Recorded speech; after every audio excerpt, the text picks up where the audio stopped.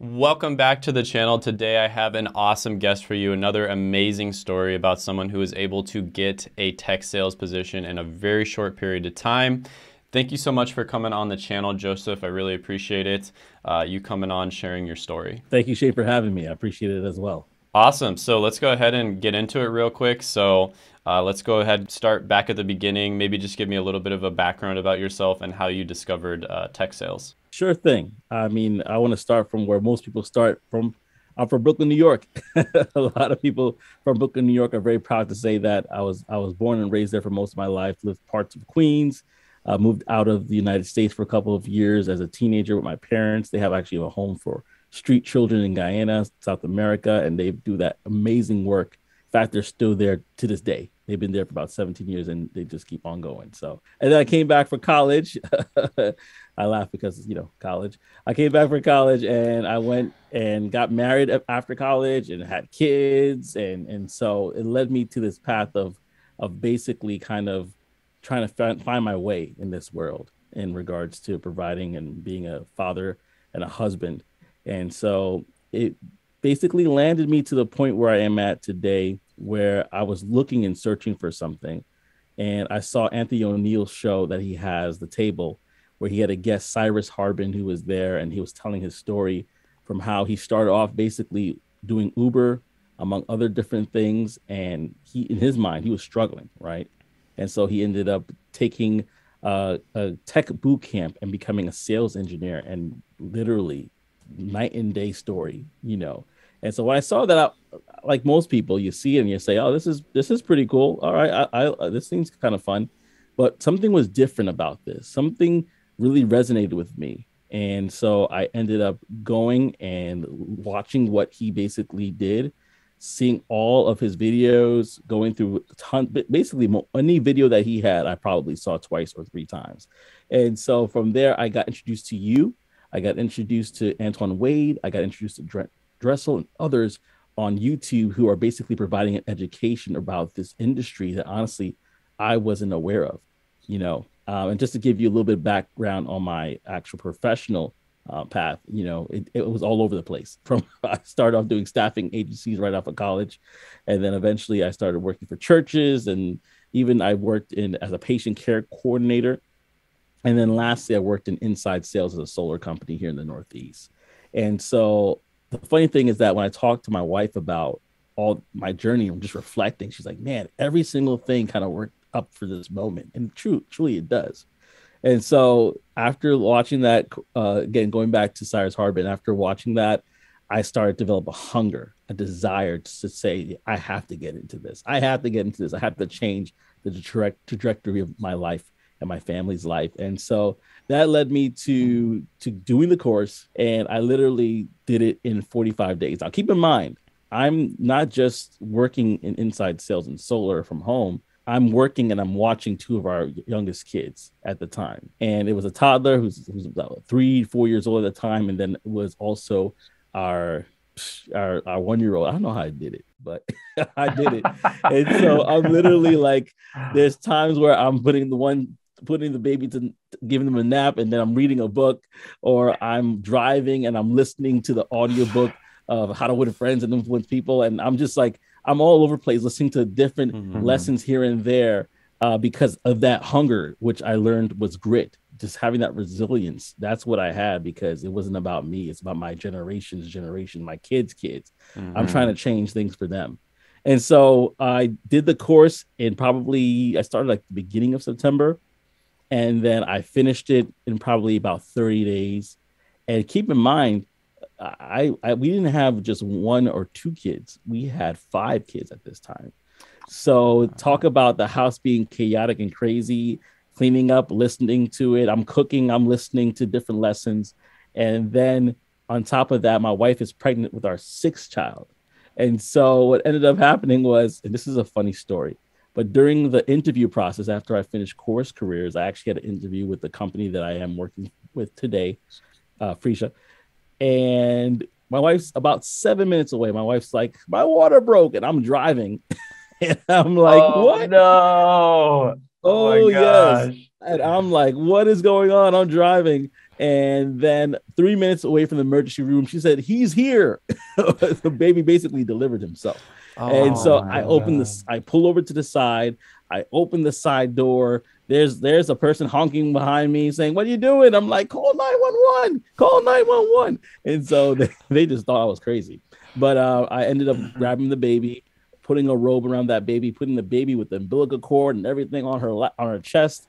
And Wow. honestly, it was a little scary because the baby wasn't even like really making a lot of noise at first. I had to kind of like gently shake it, the baby, shake him, and Yeah. he eventually started to make some noise. And again, 3 minutes away from the hospital, the ER. So we got to the ER. I ran out, said, "Hey, the baby's here." And so about 30 doctors, nurses, and medical students all came to see my wife and I, and thankfully the baby was fine. Honestly, that was my biggest concern. But it was funny because I'm on my way there, and I'm like, right when I'm leaving, I'm like, "I'm sorry, I got to reschedule. The baby's here." For my interview.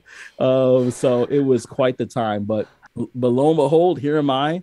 I'm now in tech sales, and I'm excited to continue this journey. Wow. Well, that is one of the coolest stories I've ever heard. You're basically the ultimate multitasker at that point. You're doing everything. You're cooking, you're clean, making sure the house is clean, you're taking care of the kids, you're taking sales calls, which I've taken sales calls before. That's tough to take care of kids at the same time you're taking sales calls. Oh man. Um, Good. I can distract them. Other times it's like, "Oh, hey, yeah, I have a guest with me. He's my son." And I introduce them to the client, and they start laughing with me, and they're like, "Oh, this is fine." Or they're like, "This is unprofessional," in their mind. And they just kind of say, "Okay, I'm going on." But sometimes life is like that. yeah. Yeah. Hey, but you made the most of it, which is awesome, and that just shows the grit, like you said. That's what it's all about, man. Just making the most of the cards that you're dealt, you know? So that's awesome.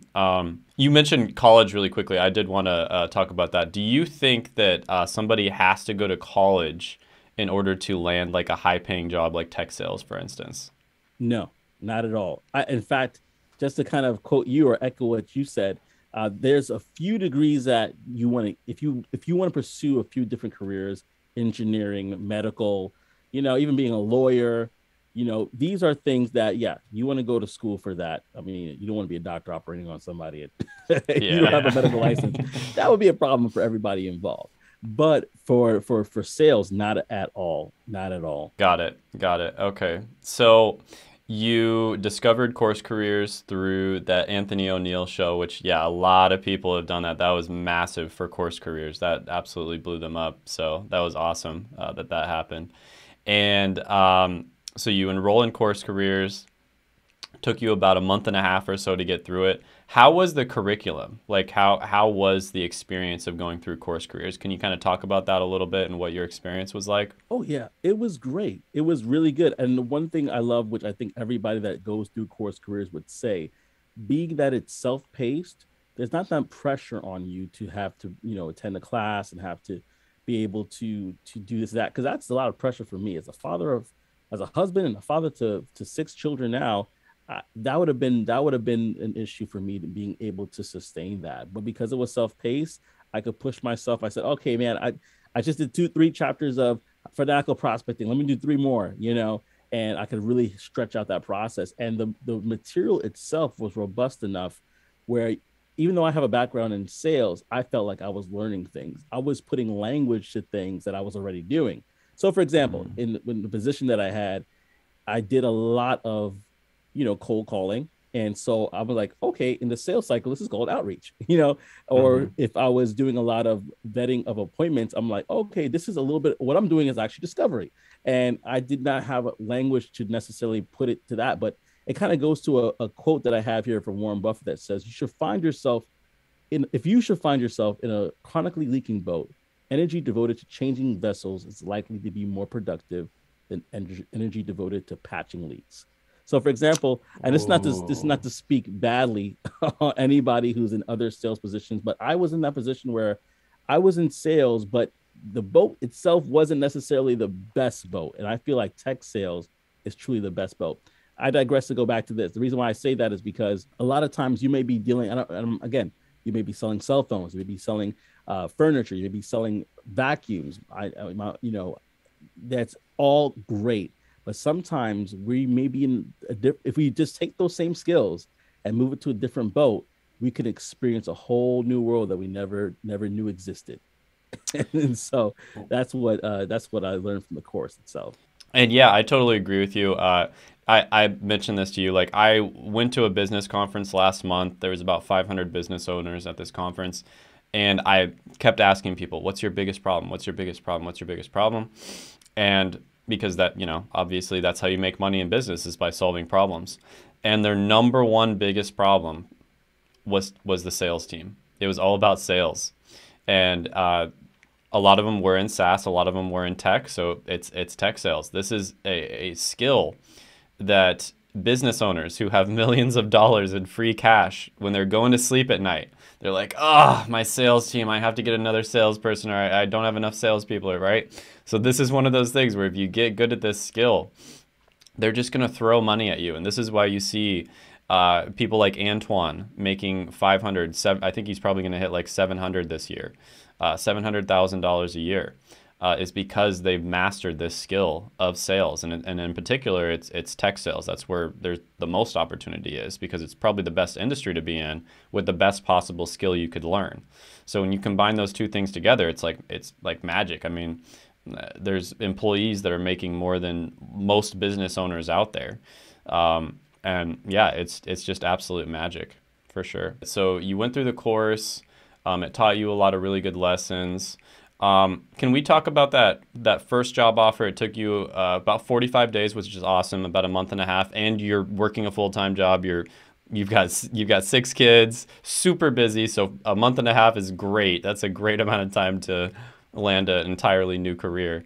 How can we talk about the money a little bit?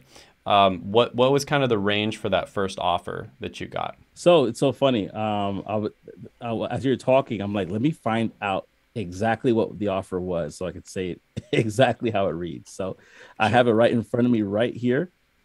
Basically, the offer was, and I'm going to just read this to those who aren't familiar with tech and what they could provide. 100% remote work from home plus home office expense reimbursements, competitive compensation plus equity grants for all employees. This is unlimited PTO included in this, by the way, plus 8 company holidays, monthly allowance for cell phone, internet, and wellness. 100. This is for me because this is remember I just had a baby. 100% paid 12-week parental leave to all of the U.S. employees, as well as a generous parental benefit for those in Canada, and variety of insurance coverages for people and pets, as well as they help you to pay for continuing education and professional certification reimbursement. All this is included with an 80K salary. So I think you kind of went into this a little bit, but what was your lifestyle? I kind of just want to contrast the lifestyle, job satisfaction, work-life balance, all these things people talk about that are outside of the money that you make and that sort of thing. Doing solar sales versus tech sales. What could you kind of contrast those two, like the lifestyle difference? Yeah, let me be the first to say, because I don't know if somebody's gonna look at my LinkedIn and try to say something negative about the company that I was with. But the solar company I was with, actually, I really do applaud them because they kept us employed during the pandemic. So I can never speak negatively about them. What I would say though is because the type of industry that we're in, where we're really in demand. We're actually kind of, in a way, a utilities company as well, because if something goes wrong, it's an emergency. We have to come out. So the hours were like, I had to basically do like 10 to 7, pretty much 6 days a week, get a day off at a certain point. And then when the pandemic kind of calmed down, I was back to 5 days, but it was still later in the day, still working a weekend, one day or another. And so for my family, that was a little bit taxing because, they wanted to do things and go places and they had to go without me sometimes. And imagine my wife trying to, walk around all these kids by herself. She's like looking at me like, so that's a little bit of a problem. But I could tell you right now, working in tech, boy, it's a totally different experience, because it's typically business hours, because you're speaking to businesses 9 to 5. And it's not a culture where they're expecting you to work overtime. That's never been kind of encouraged since I've been here. It's always been like, hey, we know how much kids you got. We know you know you got a family and stuff. Go home. Like it's 5 o'clock. We don't want you to work that time. And I really appreciate that because it shows that they really kind of respect and they really cherish their workers. In and something that we discussed before is that you're the ultimate prize. You are the ultimate Mhm. prize, and so you feel that when you are working in tech. Yeah, absolutely. Absolutely. So, what would you say to somebody who's kind of on the fence right now? They're thinking, should I go into tech sales? Should I use Course Careers? What would you say to that person? Maybe they're a little bit skeptical about this because, it as they should be, right? You shouldn't believe everything you hear on the internet. But what would you say to that person? I would say, look at me. Look at others that have gone through the course. There are plenty of testimonials you could find online from students that have gone through the course and say to yourself, is my situation going to get better if I don't do something to change it? Like that quote that we said earlier about from Warren Buffett, the boat is leaking. And sometimes it's just best to go to another boat. That I would ask you to look at your life and say, hey, I need to fix something. I was reading the book How to Win Friends and Influence People, one of the books that we do in the course. And before that book, I was stressed out. I'm not gonna lie. Well, not gonna lie to you, Shane. I was stressed out.